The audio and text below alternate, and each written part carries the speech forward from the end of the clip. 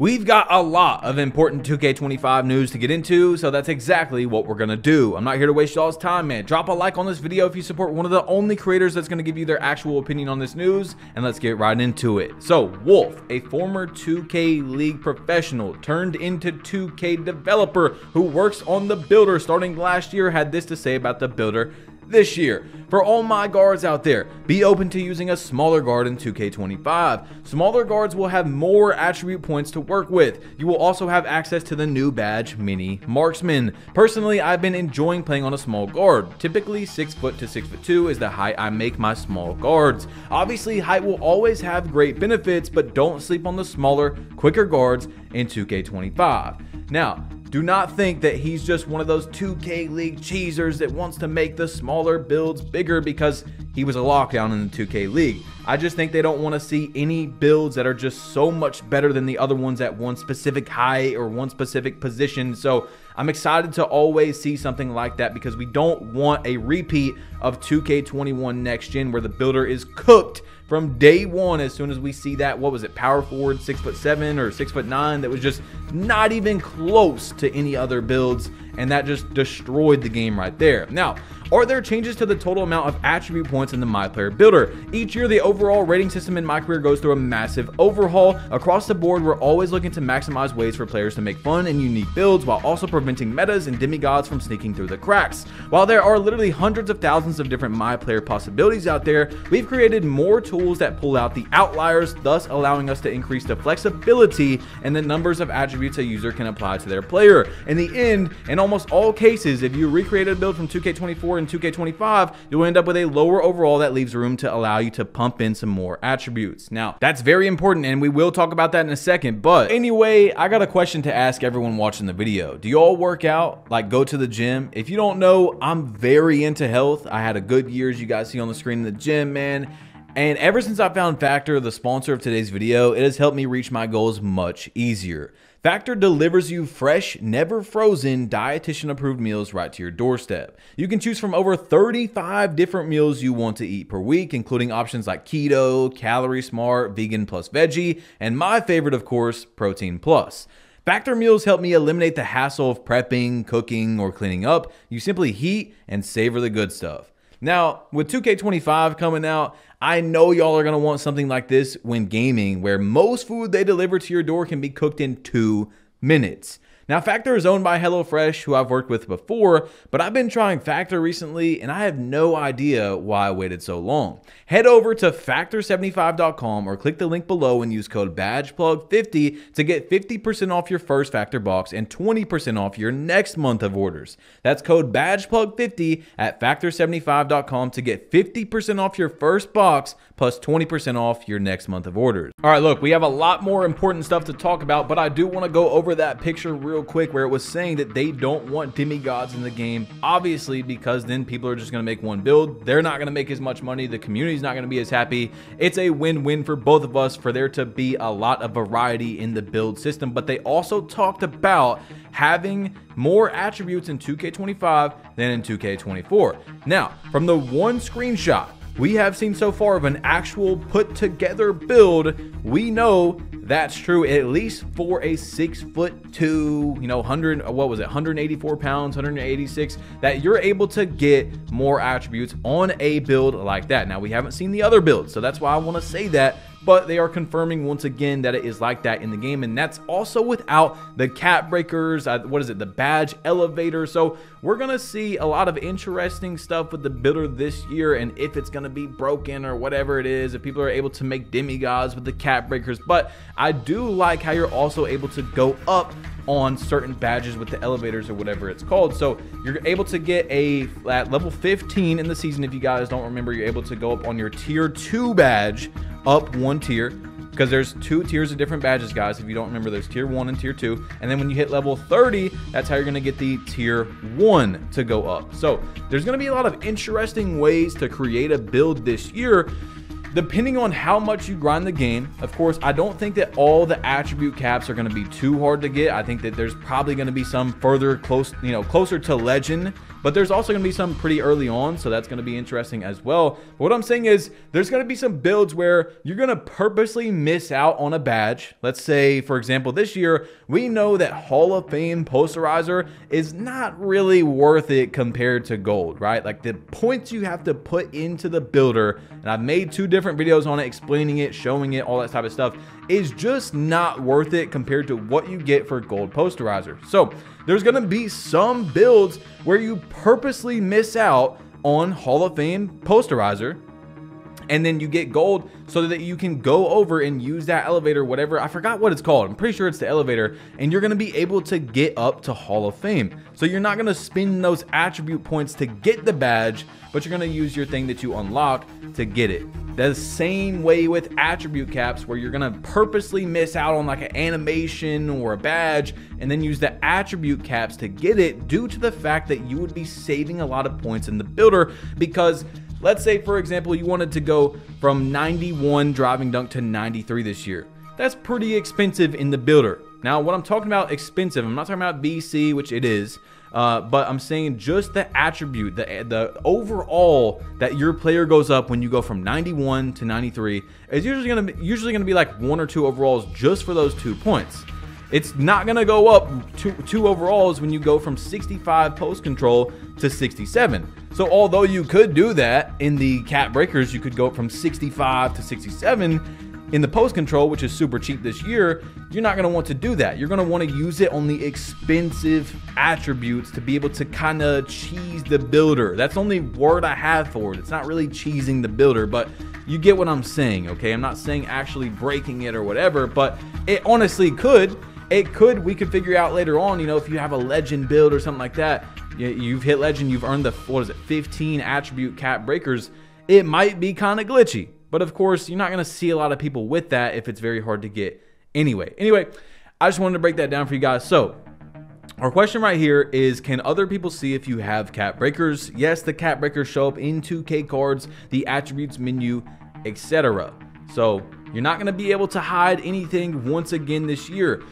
There's no longer any complaints. There should never be complaints again about YouTubers posting build videos or, you know, their dribble moves or anything like that, because you can literally load up or lose to someone in the park. Let's say, for example, look at their player card. You can see all their animations except their jump shot. I think because custom jump shots don't show up. So you can see all their animations. You can see their exact build.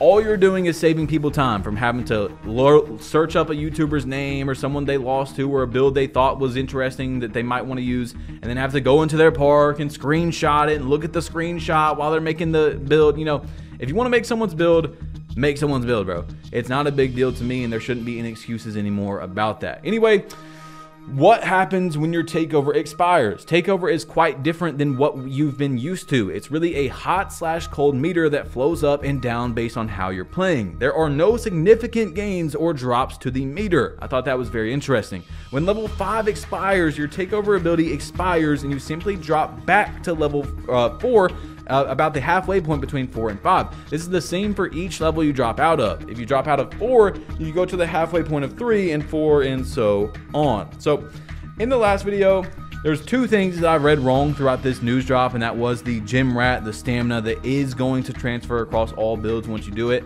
I was pretty upset that you were going to have to do that across all builds, and we figured that out. And then in the last video, I've read a lot of the comments. I've read it again, and I'm pretty sure the takeovers are only unlocking the level 4, the level 5, where you have to play 30 games to unlock it. You can play it in my career, whatever it is, the 30 games, because I was complaining like, bro, there's 72 takeovers. You're telling me I'm gonna have to do 30 games for each and every one I want. Apparently, after reading it again, I'm still not 100%, but I'm pretty sure now that it's just for unlocking the level 4 and level 5. So we'll see how that goes. Now, this one is also pretty interesting, because as it says right here in 2K25, the max heights for each position, PG is going to be 6'7", shooting guard 6'8", small forward 6'10", power forward 7 foot, and of course center is going to be 7'3" once again. So you know, take that how you want. They're just not trying to have 6'9" point guards out there, even though I'm pretty sure you can just make a small forward into a point guard. You know what I'm saying? Anyway, let's hop into these badge requirements right here, just in case you guys want to screenshot them, or just, you know, keep it in mind that you're going to have to get 97 ball handle for legend handles for days, 97. For Deadeye, we don't know exactly yet, but gold is going to be 93 at the max. Posterizer bronze is going to be 73. I'm not sure where they even got these pictures from, but I'm guessing it's from some 2K dropped. 96 ball handle is going to be gold, guys. Or Hall of Fame, sorry. 94 for lightning launch. Okay, 94. And then handles for days, that once again is going to be 97. So just keep that in mind that you're going to need some pretty high attributes to get these badges. And I think the way 2K25 is going to play out is basically how I was just telling you guys in the stream when the builder was announced, or if you didn't hear it, I said it in the video as well. But I think that, and I also just said a minute ago, kinda, that you're going to want to miss out on things because they're going to be so expensive in the builder, and then go up with what you earn, right? You're going to want to just miss out and then get them with the cap breakers in the elevator, the things you unlock in the season passes. I keep calling them elevators. I don't know if they're called elevators. I could be wrong on that, but you guys know what I'm talking about, bro. The thing that makes your badge go up +1, which actually we see right here. It is called a perk max 1 when applied to badge. It will boost the badge to its max potential +1. Example, your build gets a max of a Hall of Fame paint patroller. If you apply max +1 boost to Hall of Fame paint patroller, it will boost the badge to legend level. Max +1 perk will be in the season reward path at levels 50, 15, and 30. At the end of the season, these will reset and you will have to earn the levels via season rewards to get the perks back. You must progress the badge to its max potential first before you are able to apply the perk. So the badge +1. I don't know why I kept calling it the elevator. I guess it's because it was going up in my mind. I was like, all right, we're going up to another badge tier. But you guys see what I'm saying, bro? I really think, and I've been trying to explain it in just the way that it's played out in my head, that you're going to want to kind of try to cheese it, but not cheesing, right? You're going to want to miss out on things. You're going to want to, on animations, for example, there could be an animation at, let's say, 94 driving dunk, and you're not necessarily even going for a badge or, you know, a badge or an attribute. You're going for an animation this time. So now you're going to, like, there's 3 or 4 different things you can get out of these cap breakers and stuff. So it's going to be really important to keep in mind. Can we choose our jump shot in the build tester? When you enter the build tester, you will be presented with a screen that is much like the gameplay animations menu in My Career. You can create a jumper, create a dunk style, swap animations in and out for every gameplay category we have. Then you can test in freestyle, 3v3, or 5v5. What you do here, however, is temporary. It's simply to test drive what your player could be capable of. That said, if you find animations you like, you can put favorite on them and they'll show up at the top of your list once you enter My Career. So we already had some information about that, but that was actually expanded upon from our last information we got on that. I think that's pretty cool. That's really cool. It's not something that, you know, probably after September is going to be useful to me, who's like putting a lot of hours into the game. But for people that don't have as much time, like, that's awesome. Being able to test out your exact build and then favorite it. And then when you make the build, you're actually able to see them at that screen so you don't forget, or you have to take a screenshot, whatever it is. I think that's a really good idea. Now, I added Zach Timmerman in a tweet, the OG Mike Wing, and I said, I have a question we most likely know, but just want to make sure. For example, 97 3-point to 99 is extremely expensive in the builder. Is this a factor with cap breakers at all? Like, if I cap break from 97 to 99 3-point, is it the same thing as if for some reason I wanted to cap break from 65 post control to 67, which I was just telling you guys about a minute ago, and Solo replied and said it's the same. Now, I told y'all he's got some sort of inside with 2K now. I'm pretty sure you're going to see all these guys at Community Day that are talking about stuff early, that were able to get early access, whatever it was. So, yeah, I just wanted to make sure on that before I gave the information. Yes, it is going to be just like that. So, once again, you're not going to, you know, upgrade. You're like, this year, if you're making a build on 2K24, you're going to want to go 91 driving dunk and then use your cap breakers to get up to like 93, or if there's an animation you want at 94, like a dunk package. I can't think of one, but I'm sure there's something at like 94, 95, then you'd go even higher with the cap breakers. But remember, on top of everything that I've said today, you can't go past physical limitations of a build. So you can't make a stretch big 7'3" that probably only gets like, I don't know, an 85 3-pointer this year maxed out, like with the minimum wingspan possible, and then turn him into a 99.3, because if you couldn't upgrade it to that before you made the build, before you hit enter, then you can't upgrade past it. So you would make a build this year that can get 93 driving dunk. You could upgrade to it if you drop something else down at the end of your build, right? But you're not going to do it so that you can use the cap breaker. So, but if you make a build that only gets 91, no matter what you did, like let's say it's, I don't know, a 6-foot guard exactly. I think that a 6-foot guard, like minimum wingspan or something, would not be able to get 93 driving dunk. Let's just say it ended at 91. You cannot cap breaker up to 93 if it was not able to get 93 in the first place, okay?